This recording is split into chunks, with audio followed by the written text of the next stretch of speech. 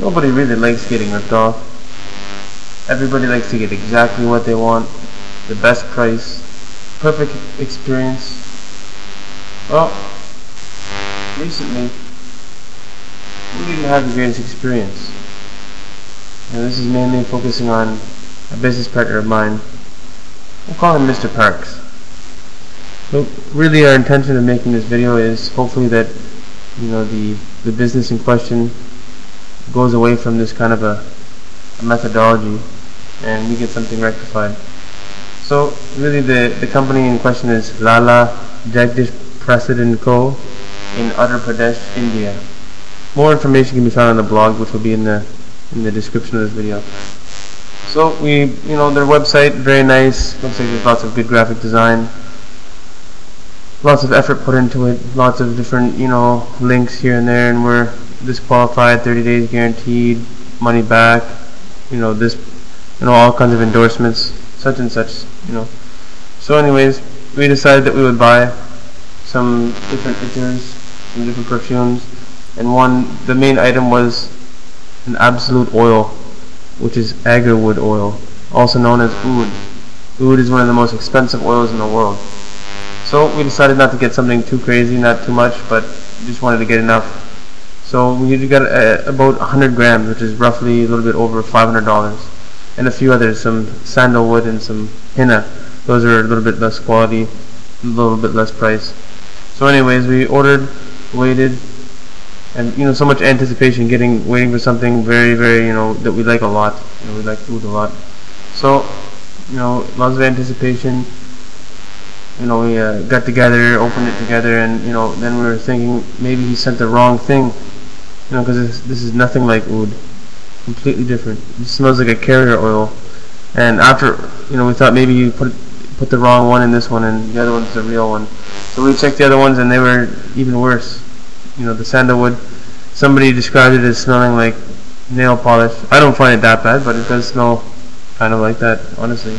And the henna, obviously, we didn't pay a lot of money for it, but it does smell like boiled hot dog water. I'm sure that anybody who's ever eaten a hot dog knows exactly how that smells. And so anyways, we said, okay, this isn't what was described in your website. Please, send, what should we do? Should we ship this back? He said, I'll ship you actually first he said wait about a week and it should mature because this is a fresh batch. So we waited. After the stipulated time, no results were found. It was the same, more or less. No, you couldn't even compare it to real oud.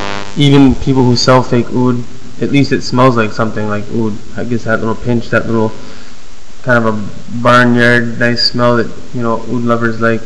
So anyways, so then he said, okay, well, I'll send you a new batch when it's already matured. So we waited, lots of delays in the replies too, and just to see what was happening, because it would be 3 or 4 days delay. So obviously for us, we're thinking the whole time like, are we gonna get ripped off? We're gonna get ripped off. So I went on a different email account and emailed him an inquiry, and he emailed right away. After which I exposed that to him, and then he said, oh well, tell your friends to stop emailing me and using bad language and this and that. So anyways, it kind of tricked him into owning up to playing the out to lunch game. But anyways, so eventually he said, okay, well, there's a festival, I'll officially ship it on Monday. Monday definitely will be shipped. So we said, actually, we just want a refund. Give us our money back. We're still within the 30-day guarantee. We want the refund. So after we say, we want a refund, such and such, he asks, oh well, how can I? I'll do anything, between us to resolve the issue. So how can I resolve the issue? Or what else can I do? So we're just saying, we want a refund. And he asks another question, like there's still something left. So anyways, now it's been quite a while. We're nearing the 30-day period. So we're starting to say, okay, well, we need to get this money back. So we filed a case with PayPal.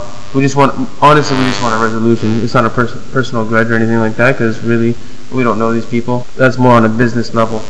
So anyways, this is our issue, and we hope that people can browse the blog, and if anybody searches up this company, then do a little bit of research Obviously, if they're going to rip somebody off for $500, then there's something more to the story. Anyways, that's my 2 cents on the issue.